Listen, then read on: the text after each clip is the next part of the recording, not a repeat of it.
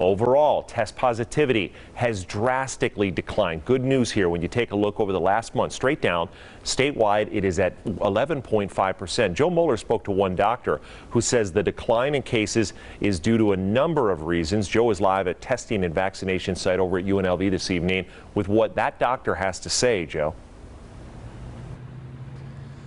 Well, Brian, this site here is open from Sunday through Thursday. I'll give you a live look here at this hour. It's usually a lot busier than this, but there are a steady stream of cars coming through here, people getting tested and vaccinated.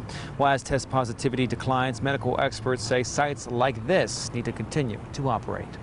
I want to make sure I'm okay. People getting tested for COVID-19 say the first step in stopping the spread is knowing you have it. Well, I don't want to get anybody else sick, and I want to be able to return back to work. The test positivity rate in the state of Nevada is down from 16.3% a month ago to 11.5% Tuesday. I think the number one reason is because we've started to implement those public health measures that were so effective. Dr. Christina Madison from Roseman University says more safety measures and more testing is playing a role in keeping cases down. We're also seeing more people testing because there are more facilities and more businesses that are requiring testing in order for people to come back to work safely. Madison says more vaccine requirements will continue to make a difference. We saw with the implementation of Allegiant Stadium requiring vaccinations, you saw, 18,000 people cancel their tickets. Tuesday, the state said transmission is still too high in every county and mask wearing needs to continue. Madison hopes we can get back to the 3% test positivity rate we saw in June. And I'm very hopeful that we will continue to get those rates down and get back to where we were.